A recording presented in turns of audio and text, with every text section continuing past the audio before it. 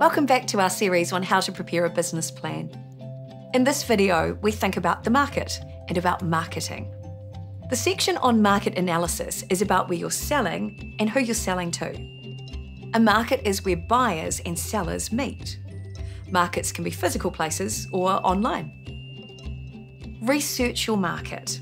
You can find a wealth of data about customers and industries by going to business.govt.nz and searching for data for business. Knowing your market well means you'll have a better idea of the environment and what's likely to work. What opportunities do you see? How much revenue could they generate? Be really clear about who your market is so you can target your audience effectively.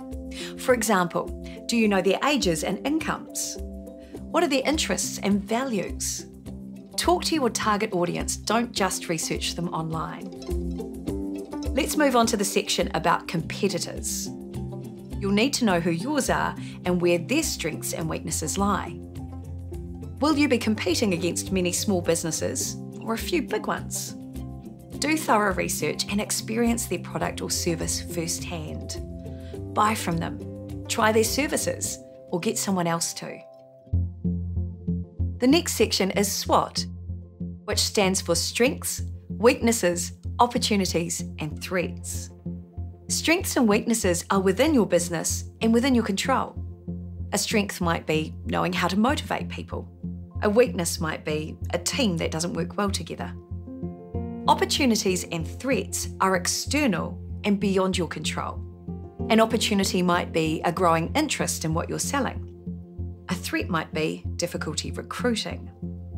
How will you make the most of your strengths and opportunities and overcome your weaknesses and threats?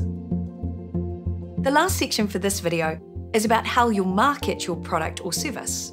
Marketing is about how you get customers to buy your product or service. It's everything from product development to how you tell people about your product or service, to where you sell and for what price.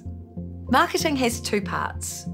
One is the launch, which is about attracting new customers. Customers won't come to you just because you have a shop on the street or a website.